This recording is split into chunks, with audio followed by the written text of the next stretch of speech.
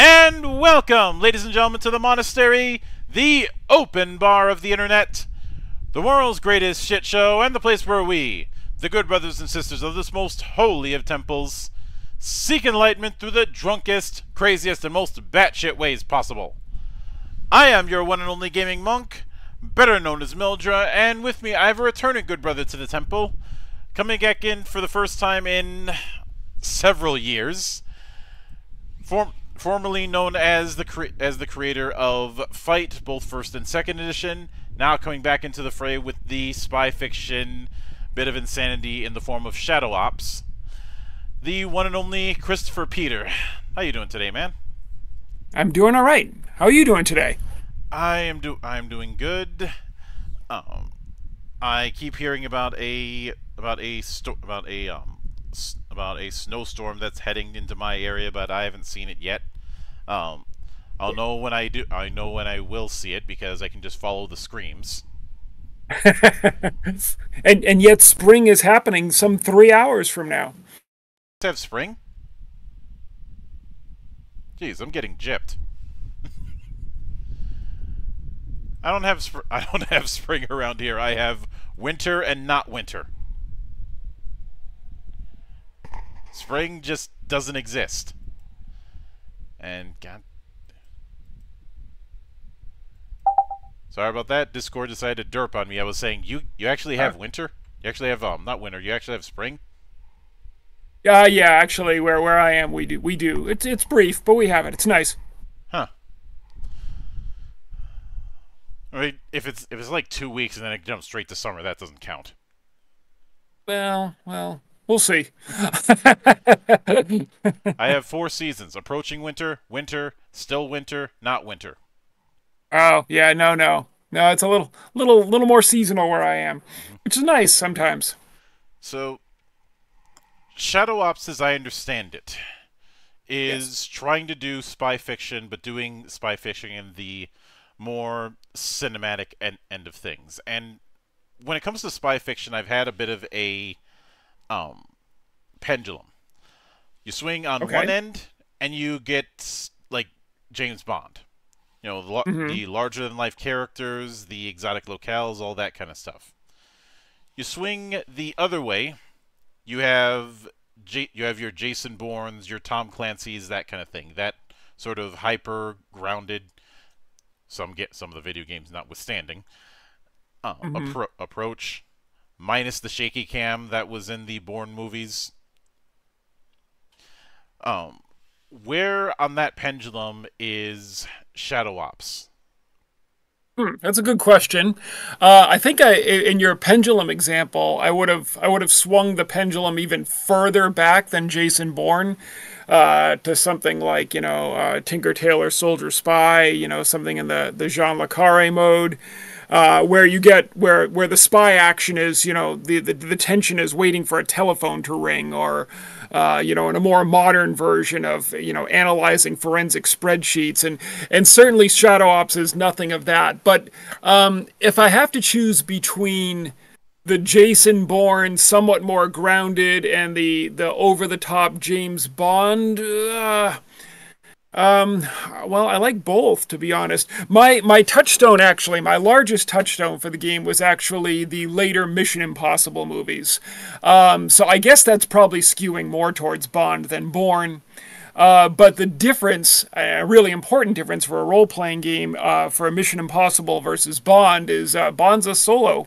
And Mission Impossible, even if Ethan Hunt is the star of the show, is definitely a team approach. And a role-playing game obviously functions better as a team approach. So I was going for a very Mission Impossible type feel. But maybe not to... So I see that as closer to the Bond side of things, but maybe not quite in the occasionally cartoonish way that the pre-Daniel Craig Bonds were. You could do all that. You could do the Odd Job and Jaws and stuff like that, but I was looking for something slightly more grounded. So more of like the Brosnan era Bond? Well, no, sure. Yeah, I had to think about that, but sure. Like I'm very, very fond of the Daniel Craig era, but but maybe some of them Brosnan era would be a better touchstone. Yeah. Mhm. And I like Daniel Craig, but I do think he got kind of a bad hand because the first one was trying to be closer to the books with Casino Royale. Hmm. Then the writer's strike happened, and Quantum of Solace got really screwed over because of the fact that the higher ups decided, oh, we don't need writers for this. You do. Yeah, yeah, it wasn't the best. Yeah, and things seem to have gotten some degree of direction with when Skyfall happened, and it seemed like that was kind of a soft reset. Hmm. And and then No And Time to and it was Die excellent. happened, and by that point he had checked out. Yeah, yeah. But But there was a lot of storytelling elements of those that I really enjoyed, and certainly since this was one of my, one of the things that I was paying a lot of attention to when I was doing all my research and writing, it was how did action scenes play out, and that's what I used as a lot of the things that I was really paying attention to and trying my best to say, all right, within the limits of a rule system and the limits of people talking around a table, literally or virtually, can some sense of this action be grabbed? I hope I've succeeded at least in part. hmm and when you say the latter Mission Impossible, are you talking like everything after Ghost Protocol? Because that was kind of a soft reset for Mission Impossible.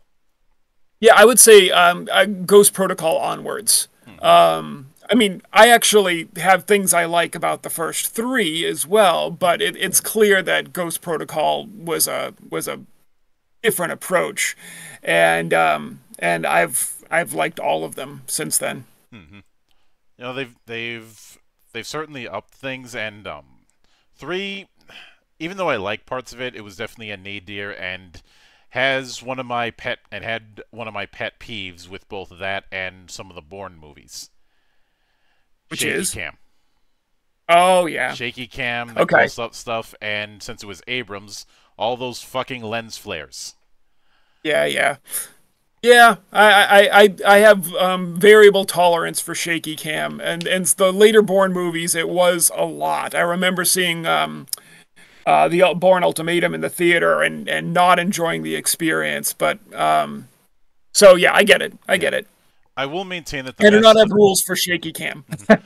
um yeah, I think truth be told, if somebody wanted to put rules for shaky cam at my table, I'd have them drink the pain glass. Which I which for those unaware, even though I mention it in almost every interview, that is a shot glass filled with water, salt, sea salt, pepper, black pepper, Tabasco sauce, red hot sauce, sriracha, and 1 drop of da bomb. Yuck. It is designed to inflict pain Sounds successful. because I figure if I'm gonna try and deter people from not doing something, I have to make the punishment so much worse than the crime. And Uh, does it work? yeah, because I barely have to use it. There you go. I've only used it like 3 times in the last decade, and I consider that a win because there's never a Yes. repeat offender with it. Mostly because after they do it, they're in the bathroom regretting it. You know how it is if you have something real spicy. Oh yes. Uh, but I will admit, when it comes to the Bourne movies, I consider Supremacy to be the best of them. Hmm. Even with that Um. infamous shaky cam moment, Yeah. if nothing Yeah. else, for the ultimate flex. What do you mean?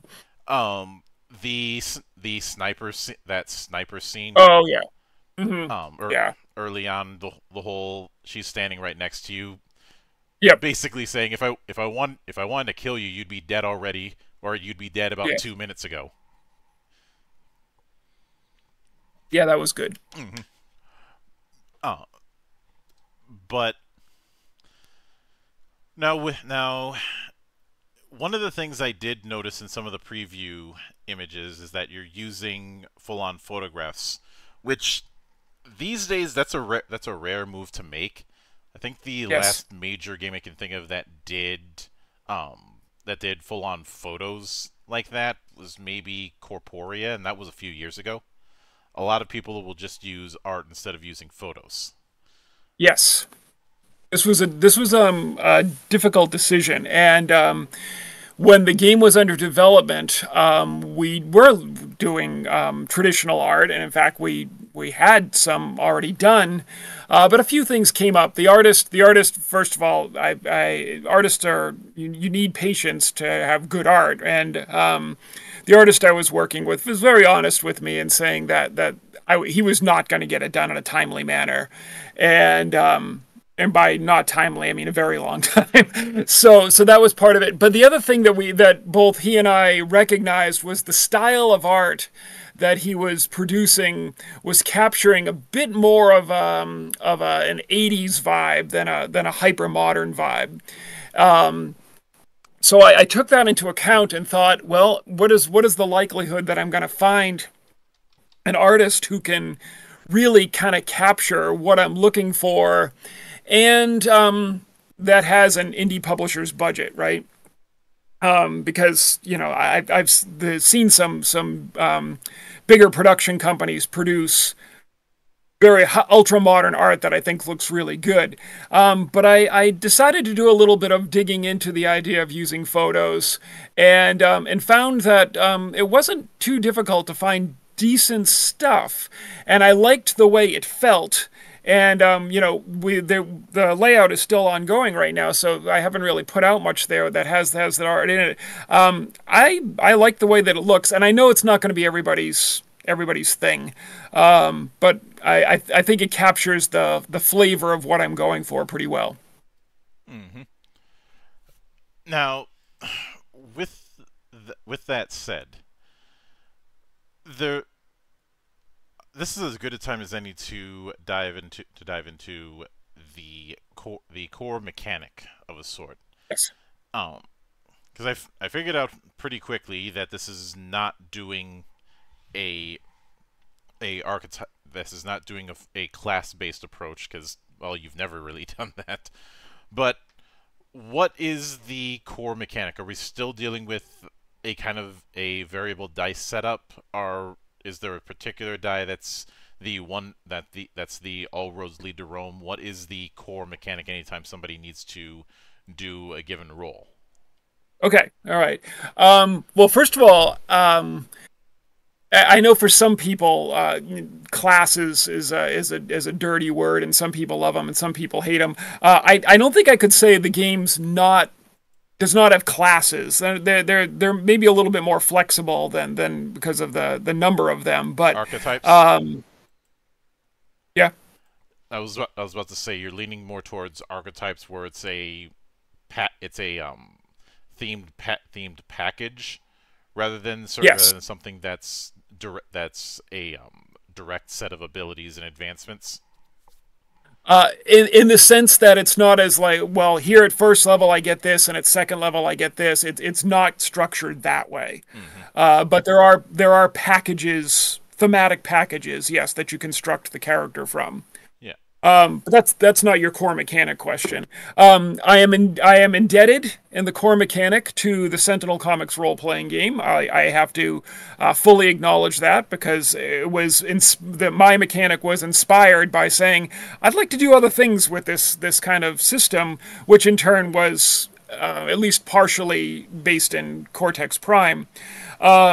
So the core mechanic here is to take three polyhedral dice from D4 to D12, one based on the attribute that you're using, one for the skill that you're using, and one for your stress die, which is how your particular agent deals with the imminent death. Some agents are cool under fire. Some are best when they're not having bullets flying. And so anyway, those three dice are gathered up. And under normal circumstances, you're going to roll those, and you're going to be taking the middle of the three results. And normally, a 5-up is going to be a successful roll. Mm-hmm. Now, if you wanted to increase the difficulty, the GM might say that, well, you're going to take the low die for this roll. If there's various effects that improve the agent's chances, then you could say you could take the high die on that roll. Mm-hmm. So it So, is. Go ahead. so what that does is there's a reliable enough results that you can still check probabilities, but there's still a possibility of some wild results on the ends. Mm-hmm. And as I understand it, while some games do the attribute and skill setup and have certain attributes directly linked to certain skills, you're acting a little bit more freeform. Yes, skills have recommended attributes, common attributes that they're paired with, but not necessarily. The one place where I did put a little bit more formality to it is combat actions, what are combat modes in the game, are based on particular attributes, Mm-hmm. based on what they are. Yeah, and within the now, um, within the sample sheet that you had sent me, Yes. each of the core attributes Mhm. had a number in parentheses right next to it. What would that represent? Okay, so that number next to the die size is the score. So when you're first creating the character, you have points to put into each of those attributes to generate to a numerical amount, and then with character advancement and abilities, you might have other things that increase the score, and then that score is translated into a die size. Simply, it comes down to 0 to 4 is a D4, 5 through 9 is a D6, etc. But as you use various things to increase an attribute score, that's how the die size will increase. Mm-hmm. Now, given that we're dealing with three die types that are rolled, the attribute, skill, and the third one, the stress die, Yes. um, when you've been playtesting this, have you usually had them as three different colors? Like using a Um, different colored dice for each of those, or has it just been whatever you get, whatever you've been able to grab? nah, no, there doesn't. No, they've just been using whatever dice they wanted to use. There's no particular need for the different colors because you're once the dice are rolled, what you're looking for is the actual numbers. At that point, the die size is irrelevant, or where the die came from is irrelevant. Yeah. So when it comes to the stress die, um, Yes. is that going to be a kind of is that more or less generated by the overall level of tension within the given scene, or how is it generated? No. So first of all, the array of stress die. There's three of them that you choose at character creation. You kind of choose how your agent deals with bullets flying. So the three separate stress dice. The standard, I guess, would be a D10, D8, D6. The first die is when the agent is starts the mission when everything's fine. There is a quasi hit point mechanic, combat training, a little later on in the sheet there. When that reaches 0, and the agent is using the second die in the array. And then there is a status that occurs in combat called the injured status. And once they have the injured status, they use the third die in the array. Mm-hmm. So from when they're fresh, from when they are starting to realize that things are going poorly, and then when they're closest to death, those are the three stages, if you will. Yeah, and in the same vein, when you talked about the core mechanic, you talked about focus points. I'm guessing focus is kind of the extra effort mechanic Yeah, the within extra this. effort, the hero point mechanic. Yeah. So when the player uses a focus point, then they increase the result die. So if they're looking at the center die instead, they're looking at the high die. Or if circumstances have required them to use the low die, then a focus point can push it back up to the center die. Mm-hmm. And then focus points are acquired largely by the dice they roll. In other words, that there's a certain random element to them getting other focus points. Whenever they roll doubles on the dice, on the three dice, they gain a focus point. If they roll triples, they gain two focus points. And the reason why I did that is a part of me as a game master. I struggle with games that have hero point systems where the game master rewards exceptional role playing or really cool ideas. Or I think it's a fine mechanic, but I'm always, as a game master, I'm very much in the mix of trying to figure out what's going on and how I can make this exciting and what's going to happen next and all of these kinds of things that I often find out that I either miss the cool stuff my players are doing, or I unintentionally favor one player who's more reliable with this sort of stuff, and you want to kind of hand those things around a little bit. And frankly, I don't like doing it. So I decided to create a hero point mechanic where I didn't have to worry about whether I was the one doling out the hero points. The effects of the game were doing it instead. Mm-hmm. Now, shifting in, we is the next thing I wanted to go into is the concept of skill sets, which I guess would be equivalent to classes, but again, the vibe I get is archetype for one, and for two, it very much feels like you're not penalized for dipping into multiple skill sets the way somebody'd be penalized for multi-classing in more ubiquitous games. Correct. That's correct. Yeah, so one way that they're not like classes is the number of them. There's close to 50 of them, Mm-hmm. so there's a lot of flexibility there.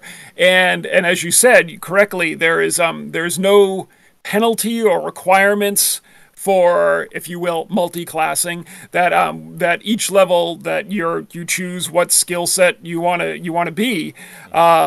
And in my current campaign, for example, we have one guy who has stayed with the same skill set for all of his levels so far, and I have another one who pretty much changes skill sets every level. But unlike a traditional class system, as you noticed that there's usually penalties or at least a weakening overall if you multi-class too much, that you have all of these low-level abilities and nothing that's higher powered. This game's not built that way. There isn't higher powered and lower powered abilities, so you can more freely switch between skill sets and develop a character who might be super focused or who might be quite varied in their capabilities, but both of them are going to perform at a similar level. You're not going to have the focused guy running away with the show or anything like that. Mm-hmm. Not having the spy equivalent of the mage problem, as it were. Oh. Yeah, absolutely. Yes. Now, obviously with that in mind, I'm not going to have you go through all 50 skill sets, but since you talk about characters leveling up at the end of each mission, and Mm-hmm. in theory going from 1 to 10, is leveling up a skill set just getting the new ability in it, or are there other things beyond just a ability that you'd get from leveling up a skill set? So a skill set will provide you with some of the other numbers on the character sheet, like what skills are available for you to improve, your equipment, your combat training. Those are based on skill set, but those are purely numerical, so that it doesn't matter what level you are in that skill set. And then each skill set also has a list of abilities, so it's not a case where when you're first level in this skill set, you get this ability, and then when you're second level, you get this ability. It's when you're first level, you get to choose from a list of abilities, and when you're second level, you get to choose another one from this list of abilities. Mm-hmm. So I wanted to...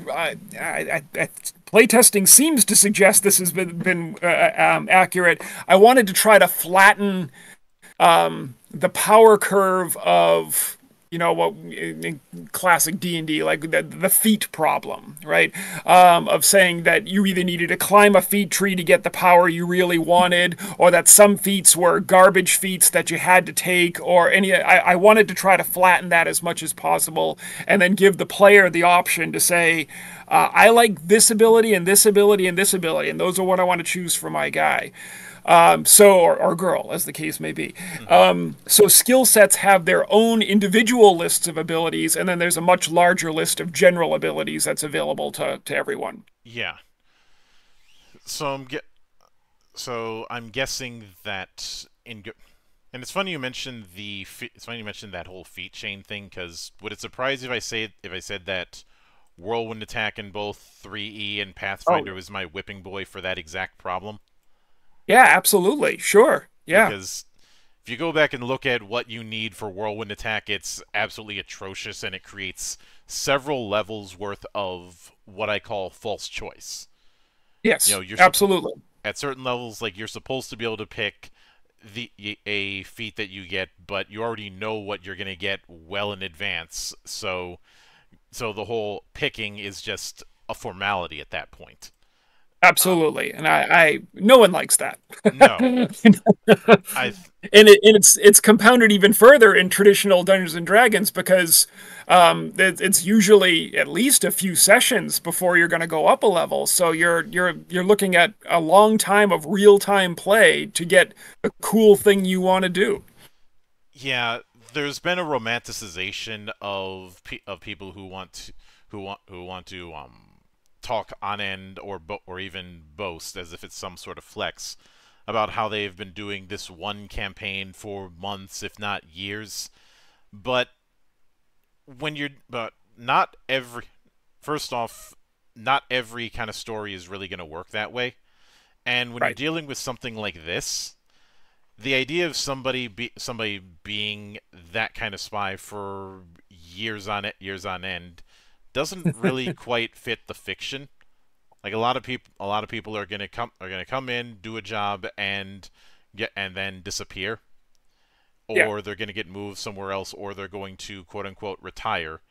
But it's I remember I can't remember the name of the game, but it described formatting sessions and campaigns as episodes of a TV series and seasons of a TV series, respectively. Mhm. Yes, there's been a few games that have done that, and I use it's not a formality in my game. I use some of that language in the GM chapter to talk about a way to structure things. And in my current campaign, we are talking about the season that we're in right now. So I am trying to create an arc that works that way. But it's not necessary. But more to your point, it's very effective to have it where you level up after you complete a mission, and I even talk about this in the book. Like, does it make sense that all of a sudden this agent who the next mission might only be days or weeks later suddenly has these new abilities? Really, who cares? It's not that sort of game. It just is. This is something I didn't do before, and now I'm showing you that I can do it, and it's fun. Plus, everybody knows you don't overplay your hand. So Right, exactly, as far as exactly. everyone else is concerned, you always had it. You just didn't have a reason to use it. Um, Absolutely. Yeah. it's for this for the same reason when I've done spy themed games in the past.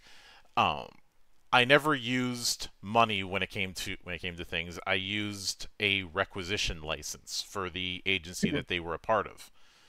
I.e., you need to base basically take the level and experience thing and give it an in-universe reason for why it exists.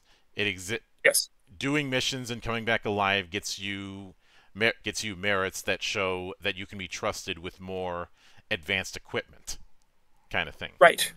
Yes. And that is in the built in here as well with the equipment and resources rules. Now, as it turns out, in the campaign that I'm running right now, I burned all the agents in the first session, so that's not applying for them. But yeah, that's exactly it. So as you level up, you have more access to equipment, you have more access to resources when you ask for them, and so that's built in very nicely. Hmm. Now, when it comes to gear, Yeah. um, obviously, in keeping with the fiction, there's plenty of gadgetry to work with. Even in something as grounded as say Born, there's either gadgetry or creative use of electronics to Yes. work with, Hmm. and that's I think in a spy game that's something that you'd have to carry forward. So Right. how do you handle that kind of thing? All right. Let me say three things. First of all, before I address that question specifically, let me just give a very brief rant on gear in general and spy games. One of the challenges of really a lot of modern games, but spy games in particular, is agents are given a briefing, players start talking about how they want to do things, and then this breakdown of a long period of time where they're just hashing things out and then trying to figure out what equipment they need and looking through lists, and it's it has killed the fun of several sessions where everybody's excited to do all this spy stuff, and then it turns into an hour-long shopping trip. So I wanted a system that was much faster at that. Now that leads to the question you had about gadgets. Most gear in the game, including gadgets, high tech gadgets, is intended to say, does my character have what they need in order to make this skill roll without a penalty?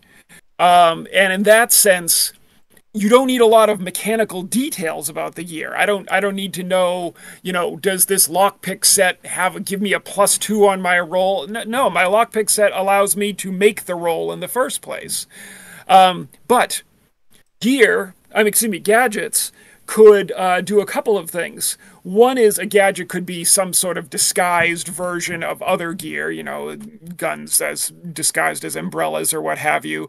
Or the other thing that gadgets do, they have a very specific use in a mission, often one that you could not foresee beforehand. I can't imagine there's a time when Bond is talking to Q and said, give me a laser pen. I might need that sometime. So the system is such that in field, if it seems to fit the scene where they have the gear picks available to do so, where they say, can I have a gadget that does this thing, this very specific thing in this scene, to which the GM should be inclined to say, yeah, you've used your available gear to solve a problem in the story, which is exactly what gadgets and spy movies are intended to do. So there isn't. I've seen other modern games where they'll have like a gadget building system, or something where gadgets are kind of the modern equivalent of magic items, and I didn't do any of that. It's gadgets are there to solve particular problems, and if and between the GM and the players, you should be able to come up with some appropriate to your tone, to the feel of your game, of what those gadgets look like. Yeah, the approach of gadgets as magic items to me strikes me as a case of putting putting lipstick on a pig, as it were. Because at the end of the day, even if you call it We have another gadget, Discord fuzz. oh god damn it, uh, I don't know why this keeps happening. What I was saying is that the gadgets as magic items things is a kind of lipstick on a pig thing. I've seen that with some other games where they either do that or have gadgets as quote unquote spells. Yes. Yep. In that Vancian model, which I already don't like the Vancian model as it is, but that the reason I call that lipstick on a pig is no matter how much you dress it up, if it's acting like a spell, whether Yeah. it's a remote control that throws a fireball or you casting a fireball spell, it's the same thing at the end of the day. Um, and Yeah. as far as And some players like it. It's not for me, but some players like that sort yeah, of thing. yeah, and for me, this is a bit less about like or dislike and more about trying to fit the fiction as best as possible. Because Right. it's gonna feel awkward if right in the middle of your spy game, people start acting like they're playing Warhammer, Yeah. for instance.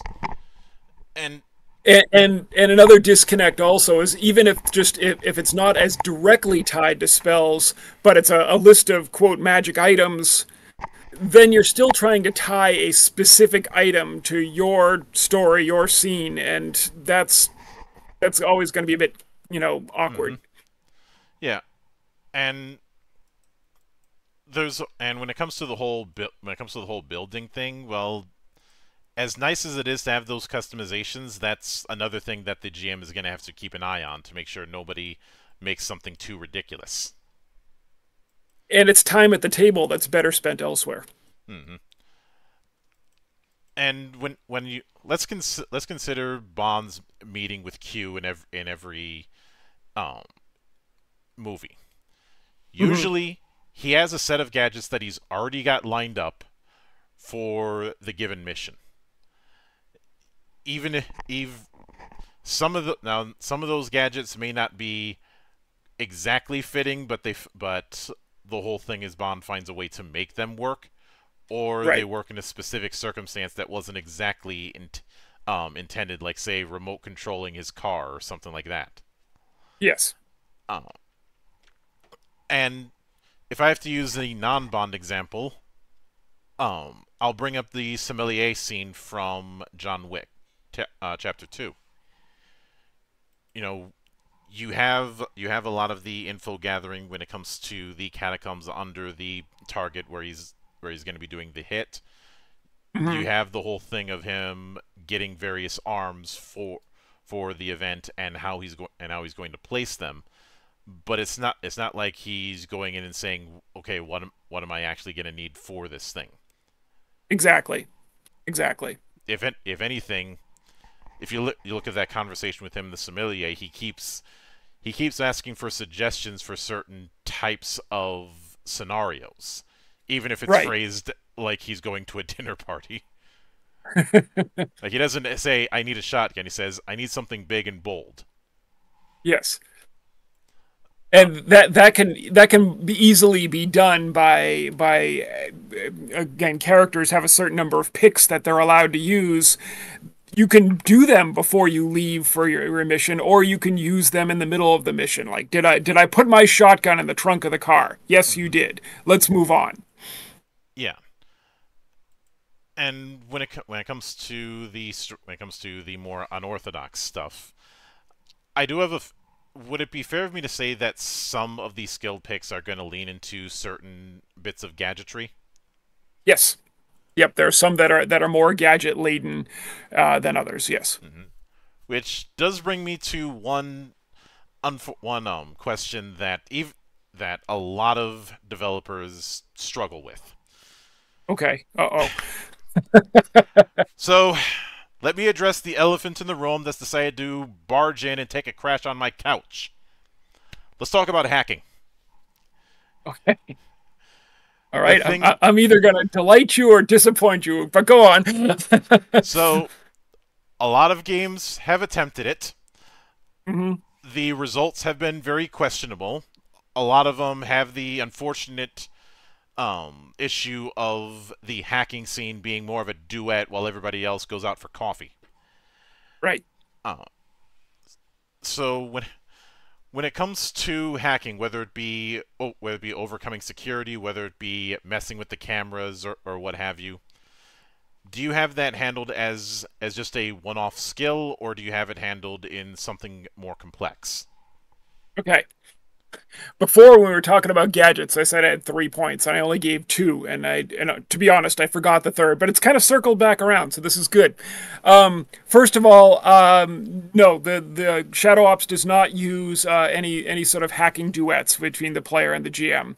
It does not use that. The majority of things that would normally be constituted as hacking are just skill checks. It is an area where I did not feel the need to put additional levels of detail because I don't think that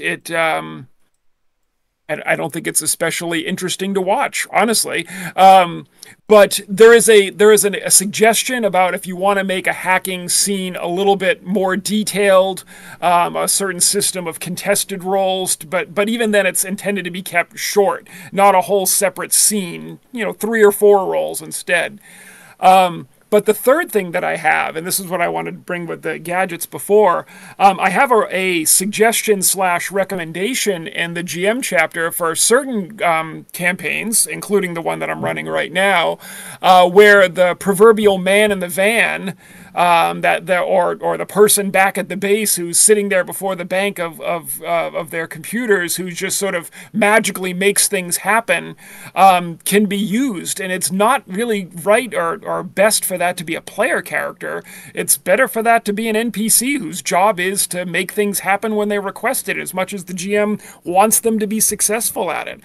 Restricting some player character to be stuck in the van or back at the safe house or whatever so they can occasionally make a roll while everybody else is doing the cool stuff, not really great. So I did not do hacking as a subsystem of any kind. Hmm. Which is good. And I will admit, I've been seeing people shift away from the idea of hacking as a subsystem in the typical sense. Some will still have it as a subsystem, but instead it's more of a different arm for, um, say, combat encounters. Right. With The spy game did that. the spy game did that, I think, but I think Vault does a much better job with it. Then again, the Gosh, spy game is restricted to fifth edition. being within that D20 bubble, Yeah. and Yeah. still being quote unquote compatible. Right. Whereas Vault obviously, well, doesn't, Yeah. since it's not even using the D20 system. But and I'm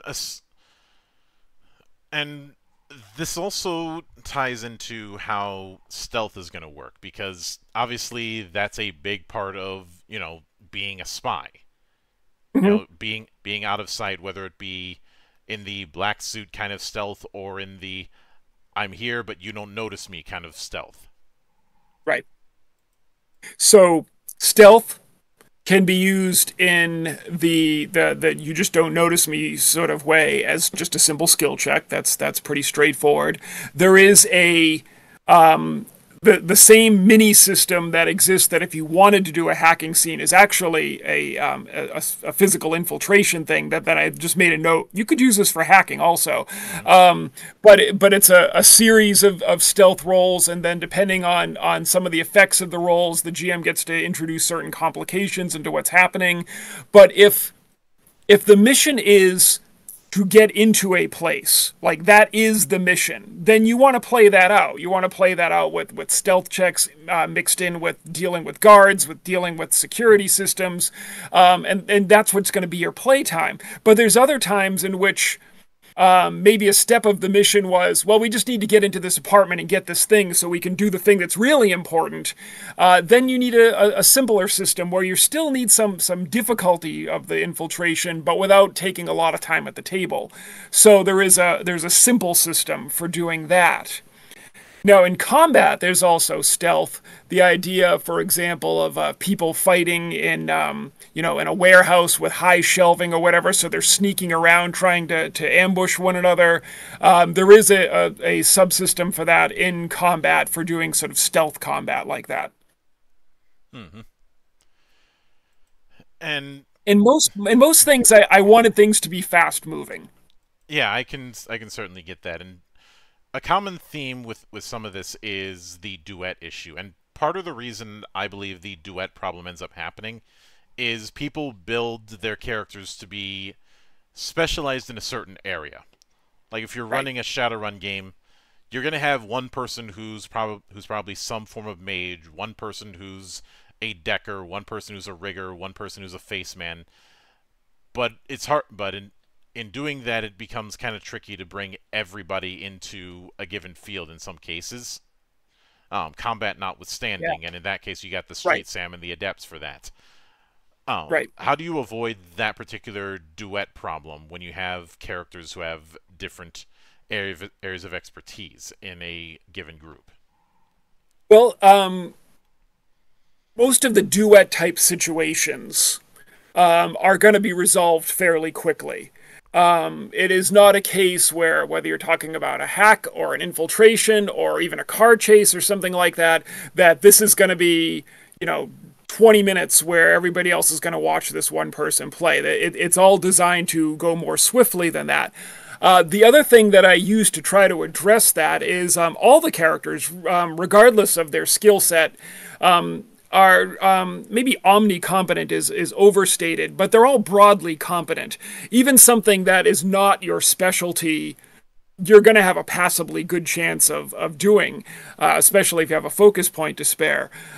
So that also means that there is less need to create these duet situations. You can rely on, oh, you're for this part of the mission, you're going to take the specialist, and you're going to go with the specialist, and it's going to they're still going to be able to have a meaningful contribution to what the specialist is doing.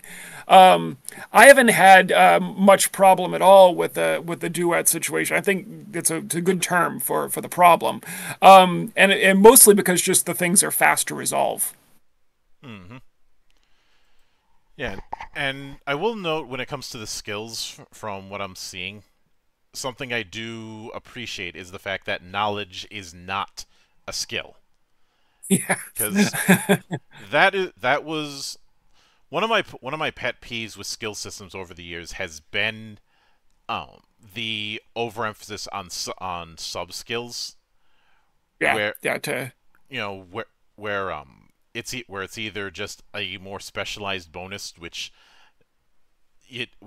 broad is always going to be more valuable than specialist, yes. or you have a bloat situation, and things like Right, right. knowledge, crafting, sometimes different weapon types in some games. Shadowrun's another one. I know I'm picking on Shadowrun a lot with this, but um it demonstrates a lot of the bad habits. So Oh, it does. so Yeah, I understand.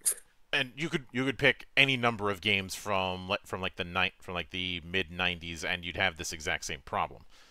Hmm. But No one wants to now, waste a skill pick on a knowledge skill. yeah, especially since it might be a knowledge skill that might be relevant to your character, but you could go whole sessions or even whole campaigns and not use it. Right, right. So what I've done in this is there is one skill called education that is a broad I know stuff ability. One of my touchstones for that in media is the character of Annie Walker and Covert Affairs, played by Piper Perabo. That her character just knew stuff. She would meet a mark and she would just start talking about stuff. And I said, oh, she has a high education skill. But also on the character sheet, there is a section for knowledges, but they can, and those knowledges can be as broad or as specific as you like. And if you can work that knowledge into a skill check, oh, when I'm talking to this guy, I also know a lot about London, where he said he's from. So if you can persuade the GM that knowledge is applicable, then you get a bonus on that skill check. Hmm. But that way, the knowledge is, like you said, you could be an expert at something and it may never come into play. Well, at least in this case, it's not burdening your character sheet. You didn't lose something cool to get this knowledge that you're not going to use elsewhere. Yeah. If you get to use it, cool. If you don't, you don't. And before I get into my next thing, I do want to catch up on something. When it comes to bonuses and penalties, would that just be the a static modifier up or down to the center die, or would it be stepping up a die? Doing modifiers are all to raise the die to the high or to the low. Hmm. There are very limited static bonuses in the game All right. because it screws up the probabilities. Yeah, I can get that. Now, when it comes to when it come and I see a similar thing when it comes to contacts. You're not having contacts as its own little point value setup. It's, unless I'm misreading this, it is its own skill. Yeah, it's a separate category. Yeah, I don't remember what Charlotte had for her contacts, Oh. but those are rated as die sizes as well. Mm-hmm. When you get them, you do not have to define them because it's also more fun in game to define that, like, oh, this D6 that I have is actually my former contact in MI6. And then based on how you define that contact determines what game effects that contact can do. Yeah. Usually it's going to be information or perhaps get you some gear or something, but sometimes you might have a combat capable contact who's like, yeah, I can be there in an hour to help you with a fight or something like that. Mm-hmm. So that's another tool that the agents have in their toolbox. Yeah.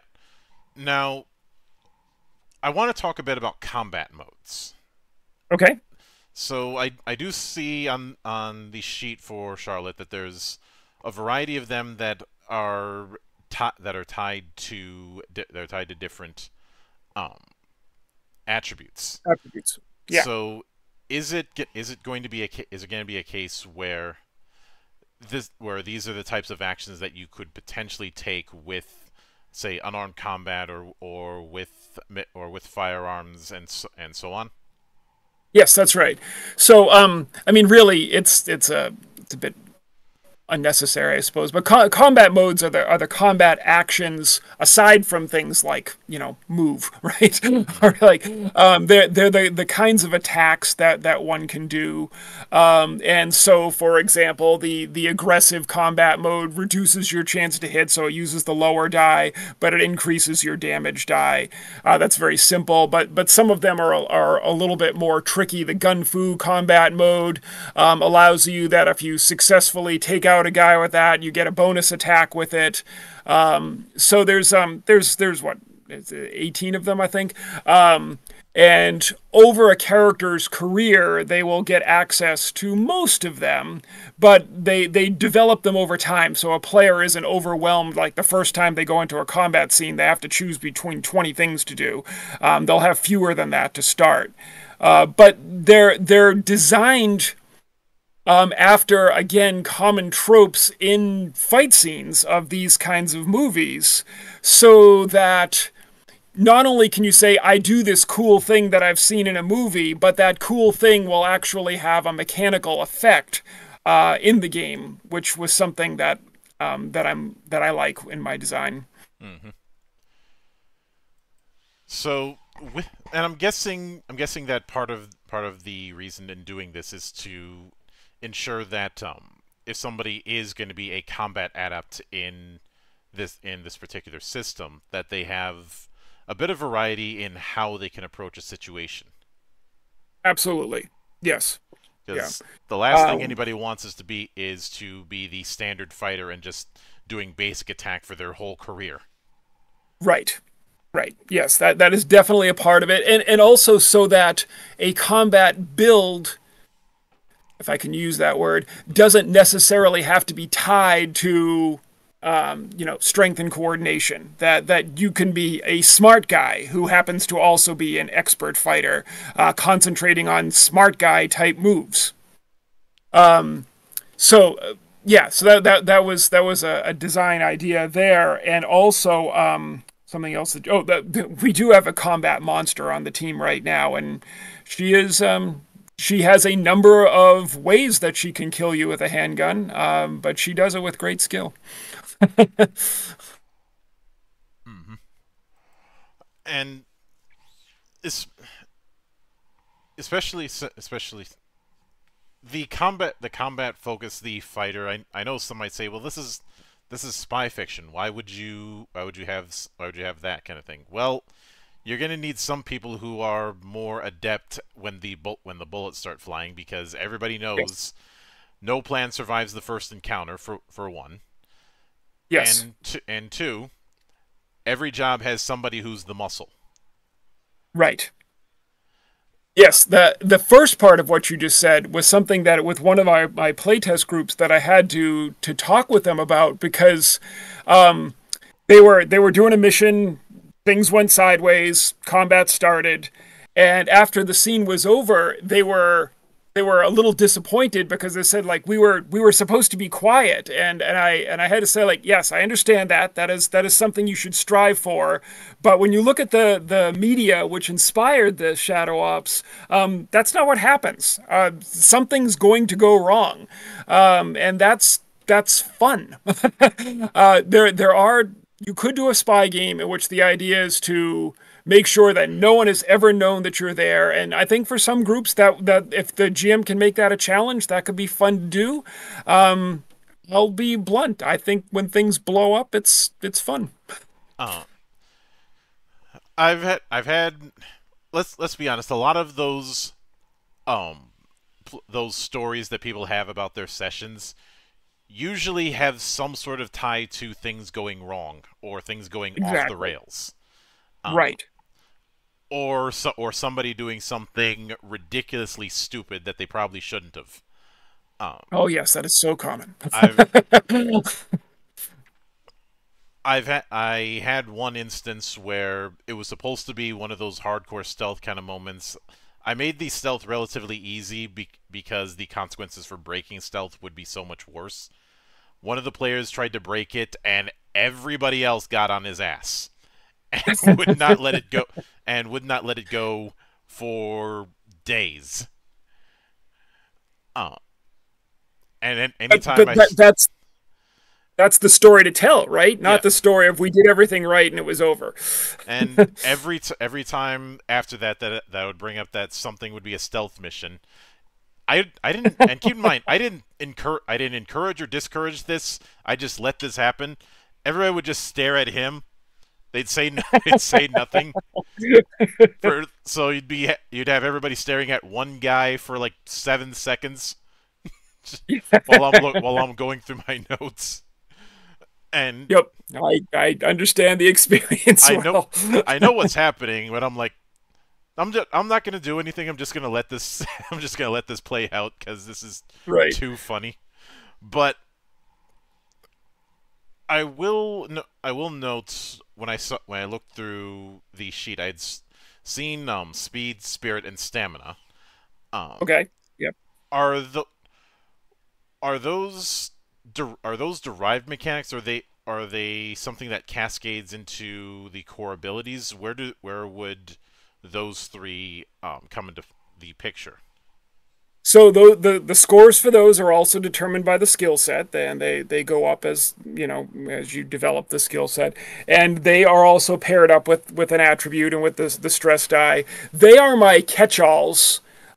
So there's specific rules for combat and the things that can happen to you in combat. You know, getting stabbed or shot or punched, right? But there's all sorts of other things that might happen: buildings crumbling, cars crashing, poison being injected into you. If you like this kind of game, being captured and tortured. And rather than make a whole bunch of rules for here's the drowning rules, here's the fire rules, here's the torture rules, I just bundle them all up into to speed, spirit, and stamina as being you got injected with a dangerous virus. Let's make a stamina check to see how you're doing right now. And depending on how virulent it is, I might say the consequences for failure are grave, or I might just say you're not going to get any focus points for the next scene or something. Or actually have you had an interrogation scene where I said, well, let's make a spirit check to see how well you held up against that. And they're three catch-alls to prevent having to have a bunch of small rules for 100 different circumstances. Hmm. Now, with that said, obviously with fight you were doing a simulated 2D setup to replicate a 2D fighting game.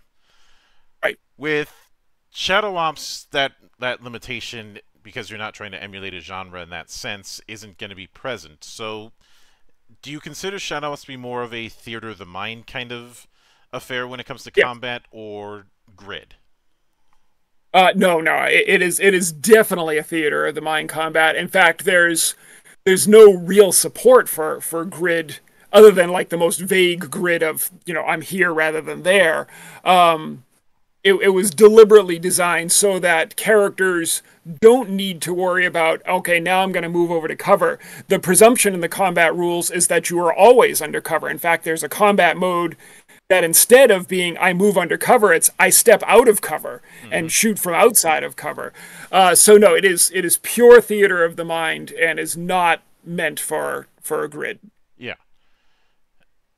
And to further go into that, how does you talked about how combat training works as kind of a stress track.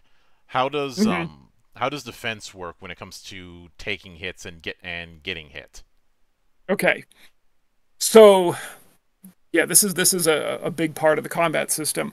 So combat training is a small pool of hit points. And when I say small, even a 10th level character. Well, if a 10th level character was focused, they might have a decent number. But I would say even a very high level characters probably only going to have low double digits in combat training, and low level characters might have 4 or 5. It's enough that it will suck up 1 or 2 hits before needing to worry about any other effects of damage. But the main element of the durability of a character is the character's plot armor. So it's a flat out meta characteristic. And it's not on the character sheet because all agents have a D10. And then the NPCs that the agents face are going to vary. If it's Philip Seymour Hoffman's character in Mission Impossible 3, then it might be a D12. If it's the security guard that's gotten in the way in the bank, it might be a D4. How important is this character to the story? And that is what determines their durability. So as a result, the player characters, as the stars, have a high degree of durability, and the mercenaries that they're finding themselves in a gunfight with have low durability, even if they're described as, yes, these are all veterans of special operations and they're wearing body armor, and it doesn't matter. They're not important, so they're going to go down more easily. So you asked about defense specifically, which ties into this. When an attack hits and you roll damage for the attack, that damage that is rolled is compared against a roll of the character's plot armor. If the character's plot armor is higher than the damage, the attack has no effect at all. So this means then that theoretically, a character might take a ridiculous amount of damage. Think of John Wick in the 4th movie in the staircase scene, just a ridiculous amount of damage, and we don't see that such a character really is all that hindered. If you're one of those unfun people in an action movie, like, how's he still fighting? He's been stabbed in the kidney. Who cares? It's more fun to just watch him keep fighting, right? So the defense is added to that plot armor roll, and the defense factor can only be a -1, 0, or 1. It can't be higher or lower than that, because again, otherwise probabilities get skewed. But what this also means is you might be taken down by any shot at all. If an agent or a named NPC fails a plot armor roll, they don't go down immediately. They get the injured status. And then the second time that they would fail a plot armor roll, they are either taken out of the fight, or if it's late enough in the mission, they die. But so there's a tension in combat that you might go down very quickly, or you might just endure everything. But you can't know that, and you can't count on that.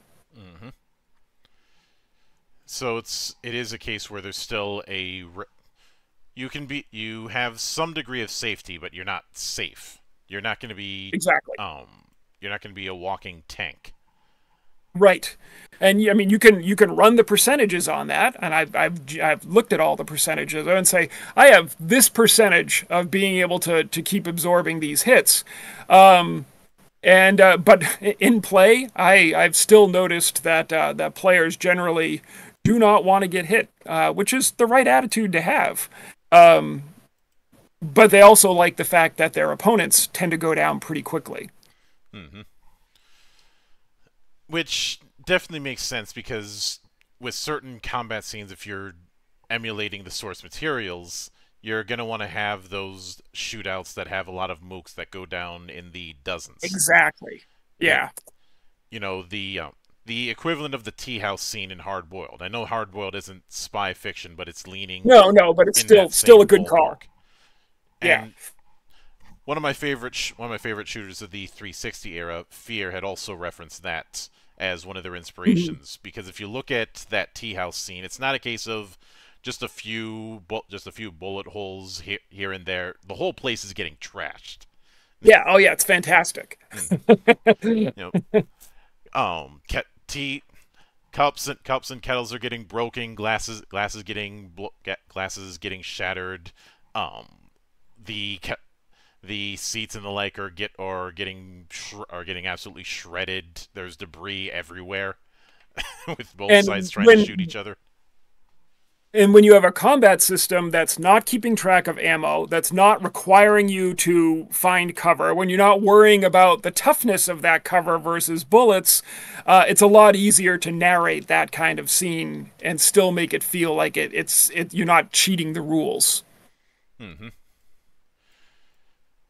So with that in mind, given how that there's a lot of potential for a very wide sandbox in this system.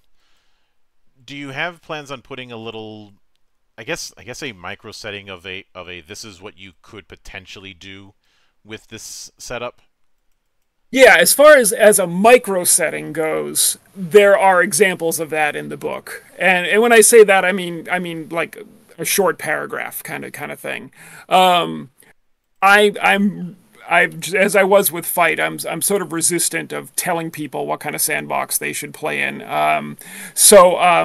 And I can tell you that even with the ideas I have for expanding Shadow Ops, one of the things that I'm not really looking to do is to say, here's the world, Mm-hmm. because I think as much as there are standard tropes to this kind of media, they're not really standardized in terms of their storytelling, other than spies on missions. So you could do Fast and Furious with this system, and you can do Mission Impossible with this system, but those are obviously very different worlds. And I don't see a need for me to tell people how to make their Yeah. world. But But that's are you planning on putting advice on how to make a campaign cinematic, for instance? yes, Since yes. every game is somebody's first in some form. Yeah, I'll flat out say there's no this is what a role playing game is, because I'm well aware of the realities of being an indie designer. You haven't found my game unless you've been playing role playing games. But yes, there's definitely advice about this is what the tone and feel is supposed to be like. Here's some ideas how to make it happen. Hmm. So, with that said, what are you shooting for as far as a page count? This is good news for me. When I originally set out to write it, I wanted to have modest, at least in terms of fight. Fight is a bullet stopper. I understand that, and I didn't really want to do that again. However, when I wrote the doc up before it went to layout, it was big. But now that it's in layout, it's turning out to be a more modest page count. So we're looking at about 200. Yeah, I'd say 200 is standard. 200 to Yeah, 250 yeah, is usually the standard end of things. right. And fights 400. So Hmm. Yeah, and in Fight's defense, there's a lot of ground that has to be covered when you're dealing with something that is a little bit off the beaten path as emulating fighting games. right, right. Especially since there's a lot of variety within that. I'd say an even bigger net than what Shadow Ops is doing. I agree. Yes. But with that said, I do want to sincerely thank you for taking the time out of your schedule to come all the way to my temple and enjoy the madness around here. Yes, and thank you for inviting me back. I really appreciated being here. And and anything and anytime you see fit to return, the door is always open. Thank you. As Thank I you. often say around here, drinking is not mandatory, but it is encouraged. The the Kickstarter is live until March 28th, the Mm-hmm. noontime on noontime Eastern time on March 28th. So if you haven't checked it out, then I certainly invite all of your listeners to check it out. Mm-hmm. Yep. And of course, a sincere thanks goes out to everyone who took the time out of their schedule to come onto the show and enjoy the madness. And there will be plenty more where that came from, as there always is here on the open bar of the internet. But until then, on behalf of the good brothers present and not present, my name is Mildra. I am your gaming monk. Stay fucking frosty, everybody.